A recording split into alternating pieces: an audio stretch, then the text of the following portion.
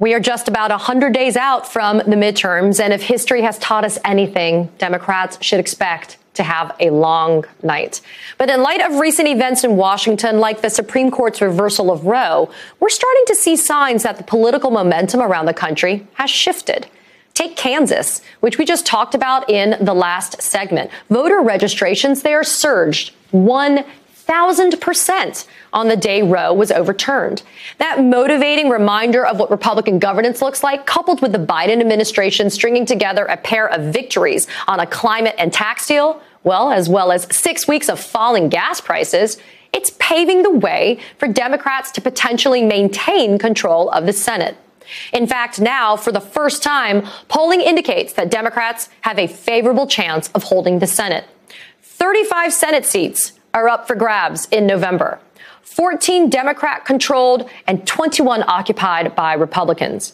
Of those 35 races, the Cook Political Report is labeling 5 as toss-ups.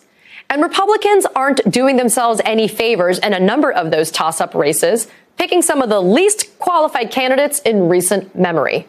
In Pennsylvania, there's the former TV doctor, Mehmet Oz. His race is starting to lean towards Democrat John Fetterman as the lieutenant governor continues to hammer Oz on his ties to New Jersey. And in Georgia, former football star Herschel Walker seems to be fumbling his chances every time he opens his mouth, losing ground recently to incumbent Democratic Senator Raphael Warnock. It's all setting up for an intriguing race to the finish line with just over 100 days to go. Joining me now is Democratic strategist Adam Parkhomenko. Adam, my friend, thank you so much for joining us today. I poke fun, admittedly. Yes. So I poke fun, admittedly, Adam, at some of these horribly qualified GOP Senate candidates. But it's a theme that holds true among a lot of them running for all sorts of elected positions. And even if the Dems hold the Senate, it still may bring some Trump apologists into office. Philip Bump on the Washington Post noted that 100 candidates won primaries while explicitly advocating the exact dishonest claims that Trump used to spur on the Capitol riot. If enough of those people win their races, Adam, where is that going to leave us as a country? Well, I think it's a good question, but for a long time, many of us have thought Trumpism is here to stay. However, I think that, we've seen a number of people who are just tuning in and getting involved for the first time. One of which, Mary Trump has talked recently about her daughter, who was born shortly after September 11th, is somebody who's not political. But after what's happened with the Supreme Court this year, they've gotten involved for the first time.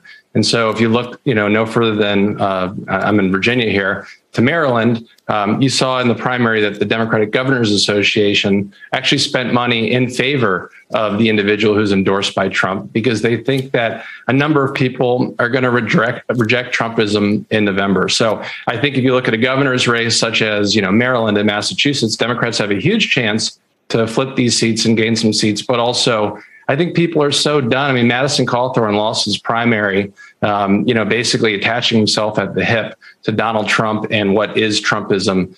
So while it may be here to stay, I think that a number of individuals are ultimately going to lose in November because they've attached themselves at the hip to them.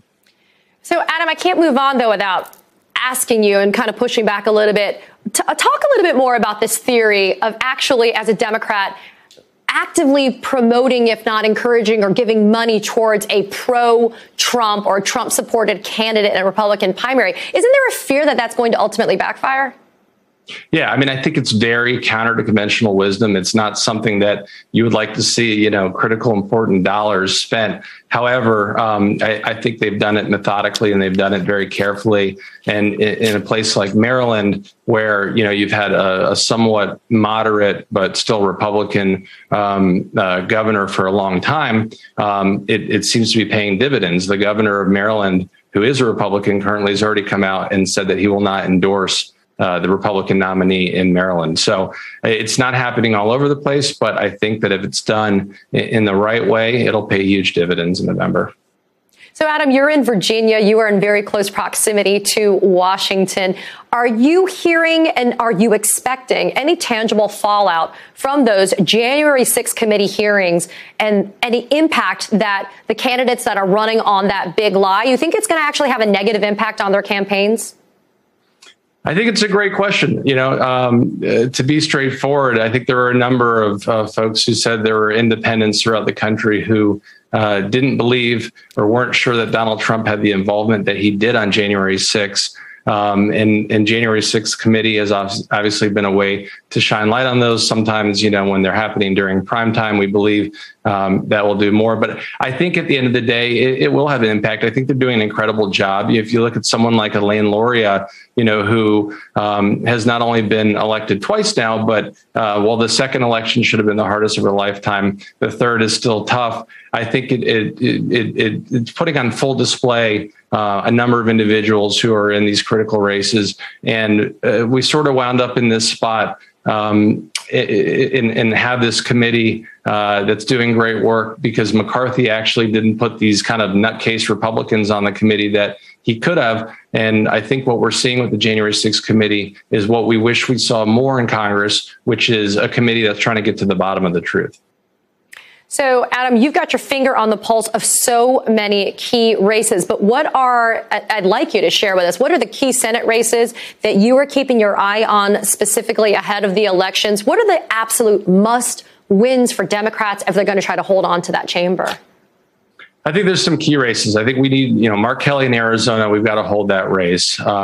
In Georgia, I think we've got a number of quote unquote celebrities on the Republican side that are running, where we've got Democrats that are sort of becoming celebrities in their own right because they're running to be civil servants, right? So we've got John Fetterman, who's key, and I think that's a seat that we could flip. I think Wisconsin, once we have a nominee there, could be another seat that we could flip. I think we could pick up at least two, but it'd be critical if we could hold Georgia, Nevada, Arizona, and New Hampshire. And they're all looking great. And there's a new poll out today that shows Fetterman's doing a great job. And that's also another governor's seat in Pennsylvania that I think we can hold, because you literally have somebody running on the Republican side for governor in Pennsylvania who attended the January 6th insurrection.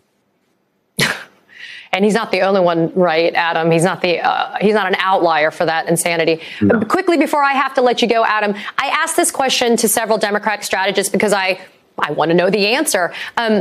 Do you think Democrats are prepared to be one-issue voters? The Republicans have kind of cornered the market on that. In fact, I've always maintained a lot of conservatives, kind of evangelicals, said, you know what, I'll hold my nose with Donald Trump because I want him to stack that Supreme Court with conservative justices to get Roe overturned. He apparently delivered, right?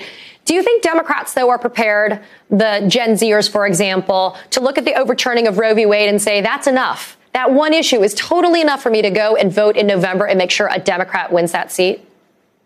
I don't know the perfect answer to that. What I do know, though, is, at the end of the day, no matter what happens in the future, this still is a two-party system.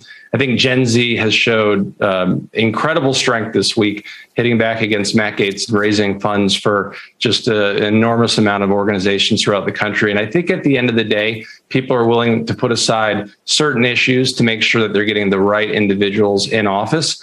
And, come November, we'll see. But I think that the Democratic Party has always been a huge tent. And with their help, especially Gen Z, I think that we can keep the House expanded. But not only that, but make sure we have the votes to do what we need to do in the Senate and have a really strong final 2 years of the Biden administration.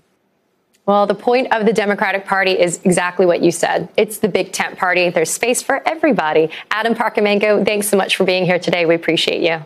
Thank you.